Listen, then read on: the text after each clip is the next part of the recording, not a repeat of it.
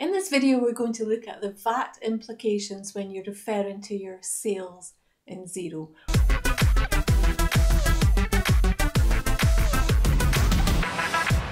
We will also go back to the VAT settings just to recap on those. So let's look at VAT and sales. Okay, first of all, let's look at where your VAT setup is in Xero. So settings, general settings, and choose financial settings. And here we have a VAT section. The first simplistic option would be none, where your business is not VAT registered. If you're not a VAT registered business, that's what you would choose. The second option is accrual scheme, and that is the standard VAT scheme. VAT period, the chances are it will be quarterly, and you would input what your VAT number is. If you make any changes, you would scroll down and you would save. Okay, third option, cash scheme. Again, the chances are you will be quarterly and you would enter your VAT number. Fourth option, flat rate scheme, which can be accrual, which is standard, or cash. Okay, what I want to do now is talk through the different VAT schemes, the different options you have in Xero. So we have none, if you're not VAT registered, accrual, which is standard, cash, and flat rate. I'm by no means a VAT expert. If you need VAT expertise, go and find somebody who is a VAT expert. But for the straightforward VAT issues, let's talk through these schemes. So the easiest one is if you need to set up VAT as none. That would be if your business is not VAT registered. In other words, for your sales invoices, you will have no VAT included in them. Second up, we have the VAT accrual scheme. Don't get confused by the word accrual, which is an accounting term.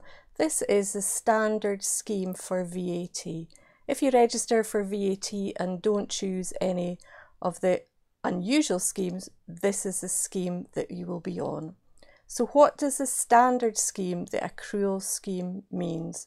It means that every time you issue a sales invoice for standard UK sales, you will add VAT to your sales invoices. And when will that VAT be due to be paid to HMRC? Well, it will be based on the date of your sales invoice. So if you have a VAT quarter that ends the 31st of March, if you have a sales invoice that's dated the 31st of March, it will fall into that VAT quarter to determine when you have to make the payment. Next one, the VAT cash scheme. So what's the difference between the accrual scheme and the cash scheme?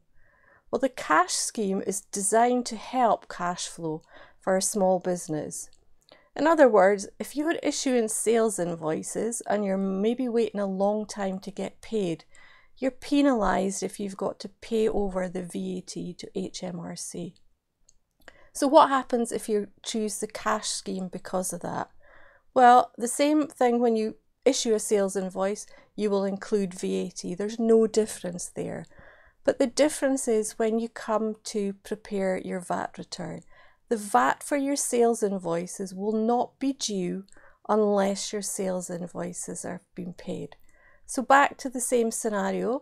If your VAT quarter ends the 31st of March, you produce a sales invoice dated the 31st of March, it will not fall into that VAT quarter. It will fall into the VAT quarter when you actually receive payment. So you can see from that, it will help your cash flow. The flip side is on your purchases, the same thing happens, that you only reclaim the VAT for purchases that you have actually paid. But if you're struggling to collect your cash, this might be the scheme for you. And then we have the VAT flat rate scheme. Now, this is not as popular as it used to be, but it's designed to simplify VAT for small businesses. If you're using Xero, it's easy to account for VAT, so that's not really an argument here. But what happens if you're on the flat rate scheme? Well, when you issue your sales invoices, it's exactly the same as before. You will include VAT on all your sales invoices. But what's different here, on your purchase invoices, you won't claim back VAT, and what you pay to HMRC is just a set percentage of your sales, including the VAT amount. And the percentage you pay, it depends on your business type. You need to go to HMRC to find out what your percentage would be. So as an example, if you have a sales invoice that's for £100, the VAT would be £20, so the full amount of that invoice is £120, and the VAT you would pay would be that £120 multiplied by the percentage for your business, and then you ignore all your purchases. So the idea behind it is to simplify your VAT. And that's the 4 schemes that you choose from in Xero. Now let's look at adding a sales invoice in Xero and the VAT. So we're not VAT registered, the unit price is £100 and there's no VAT on the sales invoice. So now we've got a sales invoice where we are VAT registered. So being VAT registered, we could be on the accrual scheme, the cash scheme, or the flat rate scheme, and our sales invoice will be exactly the same. The unit price is £100, and this time the tax rate is 20% VAT on income. The VAT amount is £20, that's added on, and your invoice total will be £120. So just to recap, if you're not VAT registered, it will be no VAT as a tax rate. If you're VAT registered, regardless of what scheme you're on for your sales invoices, the tax rate will be 20% VAT on income. As always, if you like my videos, please let me know that you like them. And why don't you subscribe to the channel so you get notified when new videos are uploaded each week. Until next time, happy zeroing!